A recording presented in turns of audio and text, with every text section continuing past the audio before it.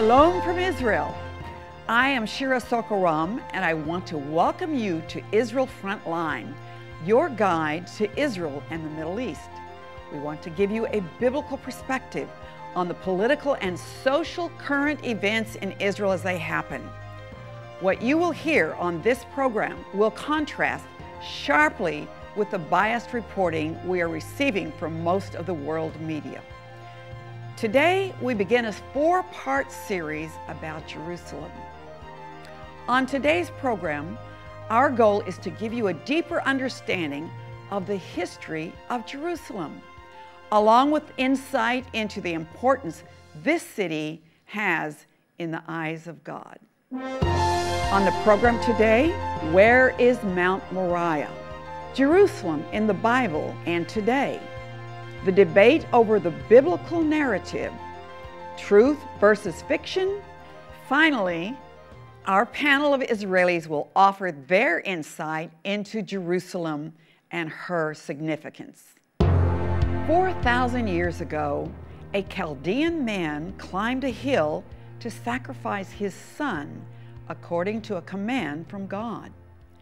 It was there, after Abraham's obedience to the voice of God was tested and proven, that an angel prevented the sacrifice and instead provided a ram caught in a bush. According to the book of Genesis, this heavenly appearance happened in a place called Mount Moriah. Then he said, "Take now your son, your only son, Isaac, whom you love, and go to the land of Moriah and offer him there as a burnt offering on one of the mountains of which I shall tell you." 1,000 years later, at this sacred site, which was then an ancient threshing floor, another angel appeared to King David and stopped a terrible plague decimating Israel. According to the book of Chronicles, it was at this place that David instructed his son, King Solomon, to build a magnificent temple to the glory of God.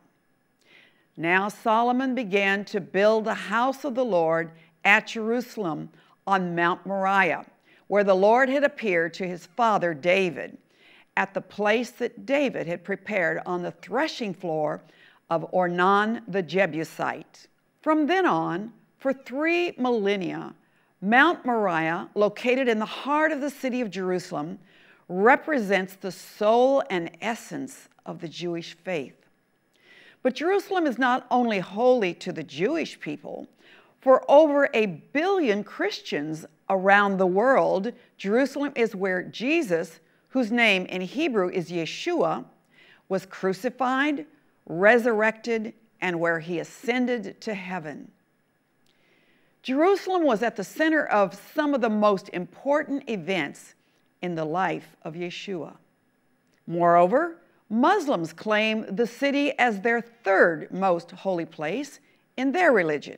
In Islam, it is believed that the very same Temple Mount, holy to Jews and Christians, is the place where the founder of their religion, Muhammad, ascended to heaven on a white horse.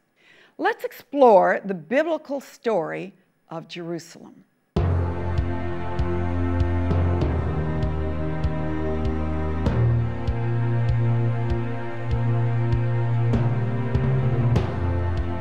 Nearly 3,000 years ago, during the 11th century BC, King David conquered the city of Jerusalem from the Jebusites. He then established Jerusalem, also called Zion in the Bible, as the capital of the people of Israel. King Solomon, who succeeded David in the 10th century BC, constructed the first permanent temple on Mount Moriah, a truly magnificent structure. The completion of this project redirected the focus of Jewish worship from multiple locations around the country to one single location, the Temple Mount. A change that made Jerusalem the most important religious and political center in the nation. 3 times a year, the entire population of Israel would come to Jerusalem to celebrate the high holidays: Passover, the Feast of Weeks, which is, in English is Pentecost, and the Feast of Tabernacles. For hundreds of years, this small hill in Judea was the most important site on earth for the Jewish people as the place of communal worship, fellowship, and God-appointed celebrations. In 586 BC, Babylonian King Nebuchadnezzar exiled the Jews from the city and destroyed Solomon's temple. 70 years later, the Jewish people returned to Jerusalem under the leadership of Ezra and Nehemiah and rebuilt the temple, this time a humble replica of the original. Nevertheless, the temple once again stood and the priests renewed sacrificing burnt offerings for their sins to the God of Israel. Centuries later, Herod the Great spent 46 years transforming the modest temple into an extraordinarily impressive edifice. But in 70 AD, the Roman legion totally destroyed it and forced most of the remaining Jews into exile. Through the centuries that followed, the city rose and fell in importance and exchanged hands multiple times. After the Romans came and left, they were followed by the Byzantines and then the Persians. In the 7th century, the Muslims took control of Jerusalem and the Holy Land, a grip that lasted up until the Crusaders, who conquered the city in 1099, only to lose it back to the army of Saladin in 1187. When we speak of the world, most of us nowadays would think about borders and boundaries through the prism of the nation state. Countries like England, India, Sweden, Israel. But the reality is that for most of history, the world has been dominated by empires and regional superpowers. For the people in Jerusalem, one empire after another governed the area. This was the reality of life until establishment of the State of Israel in 1948. What is now known as Israel was, for most of the last 500 years, a relatively insignificant province of conquering empires. Between 1517 and 1917, Jerusalem and the entire Holy Land was a minor province of the Ottoman Empire. In 1917, Israel became part of the British Empire, which ruled until the independence of the State of Israel in 1948. During the British rule, there was an ever-increasing tension between the Jewish and Arab populations in the country, which exploded into violent clashes multiple times.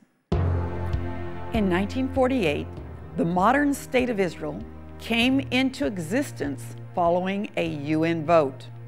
But within 24 hours, the Arab nations struck Israel from every direction, resulting in the War of Independence. Israel survived, but the precious symbol of Israel's faith, the city of Jerusalem, was split between Israel and the nation of Jordan. The western part of the city of Jerusalem was declared the capital of Israel, but the Old City and the Temple Mount under Jordanian control were out of the reach of the Jewish people. Jerusalem was in fact two separate cities sharing one joint ceasefire line, and it remained this way for 19 years. This all changed on June 7th, 1967. On the third day of the Six-Day War, Israeli paratroopers stormed the alleyways of the Old City and reached the Temple Mount, uniting the city and fulfilling God's promise for the restoration of Jerusalem. It was once again the capital city of the Jewish people, and prayers in Hebrew were voiced once more along the Western Wall, one of the supporting walls of the Temple Mount.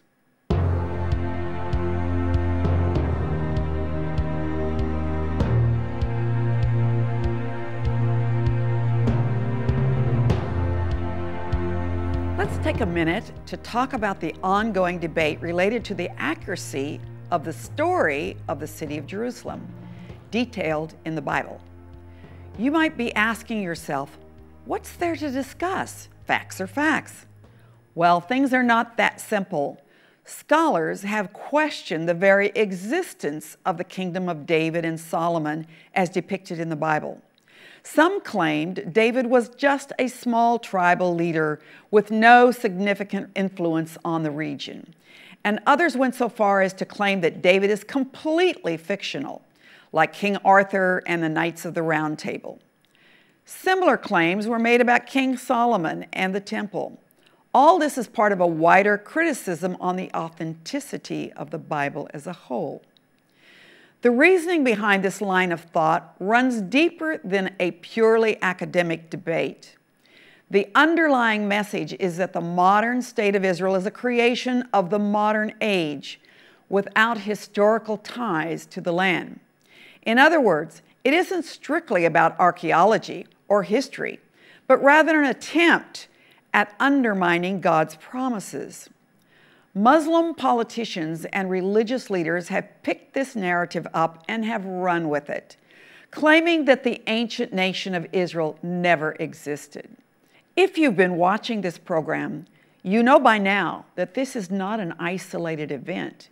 In every issue related to Israel, you will find there's a debate over the most basic of facts, because there are two powers and agendas at work here.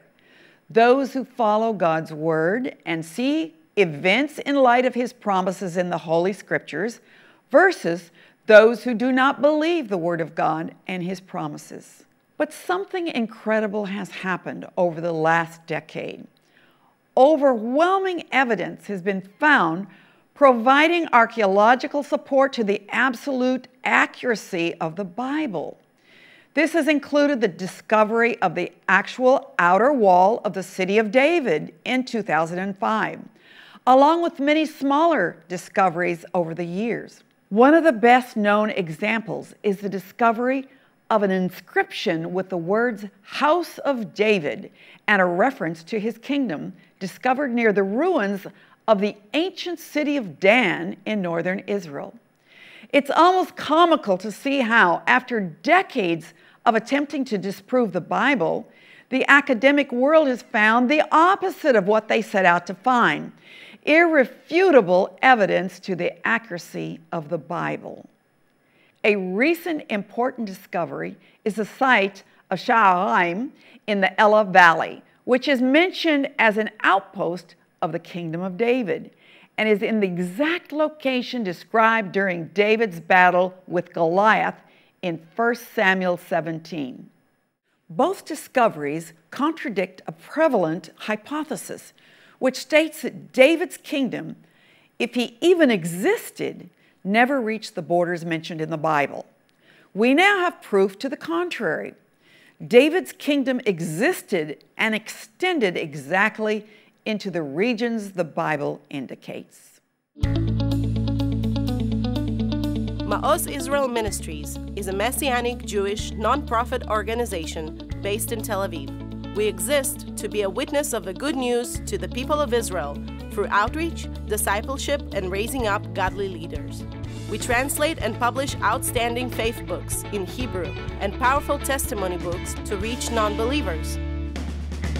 We have a Hebrew outreach website with original media content produced by our team. We support the Hebrew-speaking congregation Tiferet Yeshua in Tel Aviv. We sponsor and host seminars and conferences. We support our Arab Christian brothers who love Israel and the God of Israel. Our I Stand With Israel Fund serves as a benevolence outreach, meeting the practical needs of Israeli believers. Our dream is to see God's promises fulfilled until the day when all Israel will be saved. Welcome back to Israel Frontline. We will now turn to our panel of Israeli guests for their perspectives and thoughts about Jerusalem. Today in the studio with us are Mati Shoshani, Director of Operations for TBN Israel from Jerusalem, Shani Ferguson, co-founder of Yeshua Israel Ministries, also from Jerusalem, and Israel Pochtar, pastor of Beit Hallel Messianic Congregation from Ashdod in southern Israel. Welcome to the show, everyone. Thank you for having us. It's good to be here. In the past decade, there have been significant archaeological discoveries in Jerusalem and across Israel. Mati, would you describe some of the discoveries which have proven the presence of the Jewish people in the land of Israel for many, many millennia? I'd be happy to. First, let's lay the foundation, just so everyone at home knows this. That right now, there's overwhelming evidence for the fact that the Bible is true to the letter. In other words, the kingdom of David, the kingdom of Solomon, the temples built by them, the cities built by them, even to the small outposts of their kingdom exist. And some of the things found in the last decade, I'll just give you a few examples. There was a stamp found with the name Bet David, or the House of David, up north. There were records of trade with the kingdom of Solomon. There was a city that's mentioned in 1 Kings and 1 Samuel, talking about the outposts of the kingdom of David. There were the walls of the kingdom of the city of David, which is south of the current city of Jerusalem. So just again, more and more and more evidence. What's interesting is the Muslim authorities in the Temple Mount excavated under the current Temple Mount, under the mosque that's there. Yes. And a lot of the evidence that was found in there, they actually tried to destroy. But what was found in that rubble was, again, evidence all the way from the time of David, the first temple, Solomon, and all the way through everything that's mentioned in the Bible. And well, what's interesting to me is many of the archaeologists are atheists. So I wonder what their feeling is as they discover these things right out of the Bible, and they were probably in their minds quite sure that a lot of this wasn't true. There are a lot of discussions when you talk in this field about how true these documents are, the Bible and other books. And what's interesting is usually they'll say, you talk about like people like King Arthur, in the UK, they'll say, oh, it's just, it's mythology. Yeah. But King David, it's very interesting. King David, Solomon, there's just, again, overwhelming evidence. And people at first didn't want to believe it, but they just had no choice. It's, every verse, suddenly something pops up in a different location. And it's like there's more and more evidence to these, again, right. the authenticity of the Bible. Right. I think it's also significant that they found these items up north like he was describing, because some people would argue that David was just kind of a tribal leader locally, and that his influence wasn't that his influence grew with history telling. Okay, Shani, how do the different communities of Jewish people in Israel view the Bible and what we would call the Bible narrative?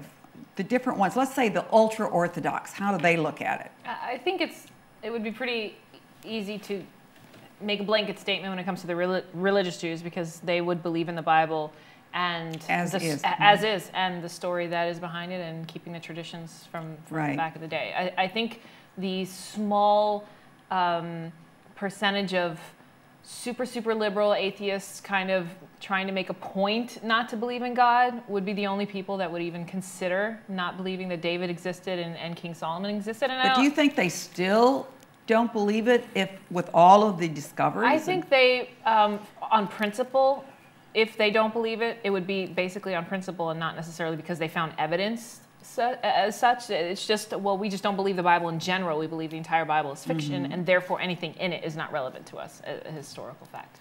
I just want to comment and say that, for the outside viewer, Israel, generally speaking, Orthodox or non-Orthodox, most Jews, most of the people in Israel believe in God. And not only that, they believe in the Bible. And then what's left is, this discussion of the small details. Did this happen this exact yes. way, and so on and so forth. And what we study in schools actually is that it's more of a sort of like a loose document. It's not entirely yes. accurate, but reality, of course, is the more you research it, the more you find that it is accurate. The Bible is accurate. And most Jews, again, are happy to find that it's not disappointing. It's sort of a reassurance of what they already believed right. inside their heart. Mm-hmm. Many years ago, I made a documentary film with Yigal Yadin, who was a very famous archaeologist. Mm-hmm. And he was famous for using the Bible to help him locate different places and even cities in the Bible. So I think things have changed, though, in the archaeological circles because, like you said, now it's there. You know, the Bible is true. I want to tell a short story, if I may. It's very interesting. This was one of the biggest debates for years. There's a place, First Samuel talks about the battle between David and Goliath, and it describes David running down from Saul's camp to a valley. This is in the Elah Valley, which is sort of to the southwest of where Jerusalem is today, near in the Beit Shemesh area. And it describes a city named Sha'araim, and it's sort of in a very specific way. You could see from this place to that place, and they heard things from this place to that, and they never knew where this place was, and it was found about 10 years ago. And it's a Jewish city with, you know, and they have their ways of proving that, but I mean, it pinpoints the Bible's story to the meter. Yes. Or the foot, if you're speaking, Yes. you know, American. And I mean, you really can stand in the place, look down at the valley, and say, I mean, exactly to the word of what the Bible says, this is where they were looking from, here's where David was, here's where the Philistines were, I mean, to the letter of the Bible. When I moved to Israel 40 plus years ago, I don't think that anybody really knew where David and Goliath exactly met, but that's not true changed, today, yeah. isn't it? I mean, it is the fact that people can go there and visit. So many tourists go to see where David and Goliath fought it out. Again, when I was with Professor Yigal Yadin, from the Bible, he said, this is Hatzor, a certain place in the north. And before the people actually dug up the walls of the city, he said, now start digging a little bit this way and you're going to find that it looks like this, because he knew it was similar to other things that Solomon had done. So it's really, really fascinating. Israel, in your opinion, what would you say is the most important promise of God that we are now beginning to see fulfilled regarding Jerusalem? The unity of Jerusalem, the fact that Israel see Jerusalem as its capital and habitated the city of Jerusalem. Yes. Because just to think of the obstacles that were in the way for Israelis to live in Jerusalem and to have Jerusalem as a capital, till today, by the way, with different embassies, we have different issues. But probably it's the biggest fulfillment because the Jewish people are there. There's lots of debates, not everybody happy about that, not every nation agree with that, but we are living there. And we have two guys with us today from Jerusalem. So it's when Jerusalem became Israeli city, run by Israelis, inhabited by Israelis, actually it's a big portion of the Bible speaks about Jerusalem, future Jerusalem, how we will be scattered to the nations and we'll come back to our own cities, back to Jerusalem, back to Israel. Another promise? I just want to comment on, you know, to give the large perspective. You know, the Bible, and this is through the prophets, talks about the restoration of the state of Israel. And because we have all this proof of how true, you know, the stories of the Bible are, that it really existed, we disappeared, we came back, trying to, you know, make that go away is diminishing God's promise. And then seeing, you know, all these promises coming into fruition. I mean, every last word of it just, you know, shows you how incredible this fulfillment of prophecy is. It's not just, you know, we didn't just return. We returned after all this actually happened. After God fulfilled his word once, we were, you know, left the country, came back thousands of years later, and here every last letter of the Bible is being played out just like God promised thousands of years ago. Right. It's just amazing to see that, to have that perspective. And knowing that the greatest promise yet to come will be when he returns, when Yeshua returns to Jerusalem. So, yes, has Jerusalem ever been the capital of any other nation? Generally speaking, we can say no. There was some exceptions in the very little time of history, but no other nation ever claimed the city, ever claimed Jerusalem as their center capital, of their universe, their center, their spiritual center. So mostly through the history, you can see the Jerusalem. It's the hope of the Jewish people. Right. It's prayers of Jewish people to come back and live in Jerusalem, which has happened in our generation. I would even go further to say that not only is it not, generally speaking, been a capital, except for, like he said, maybe 80 years here and 10 years there, it has been neglected as a city when it was ever a part of any kind of empire or, you know. Exactly. So it's been almost a non-issue until it's almost like the proverbial cookie jar when they're like nobody wants the last cookie until someone goes for it and then everybody suddenly wants it. Except for the Jewish people, of course. Except for the Jewish people. For the Jewish people, there wasn't a single day throughout history where this wasn't the focal point of their faith and their hopes, you know, to return to the city and worship God again in the city of Jerusalem. Right, right. Well, that's all for today's Israel Frontline. Thank you for watching, and we hope we were able to give you insight and inform you so that you can pray for Israel in a more focused way. For more of my articles about Israel, sign up to the free monthly Maoz Israel report at maozisrael.org/sign-up. Please join us next week for the second in our 4-episode series about Jerusalem. We will talk about the place we consider to be the heart of the Israeli-Arab conflict, the Temple Mount. On behalf of our team and myself, blessings and shalom from Tel Aviv. A good book can make a real difference in a believer's life.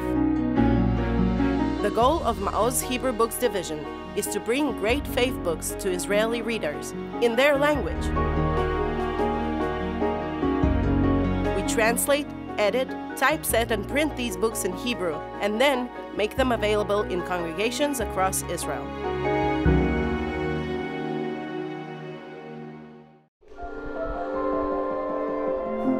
Since the beginning of Operation Protective Edge, over 2,500 rockets have been fired from Gaza into Israel. With the help of your gifts to I Stand With Israel War Victims Fund, we are handing out food vouchers to provide for needy families in this community.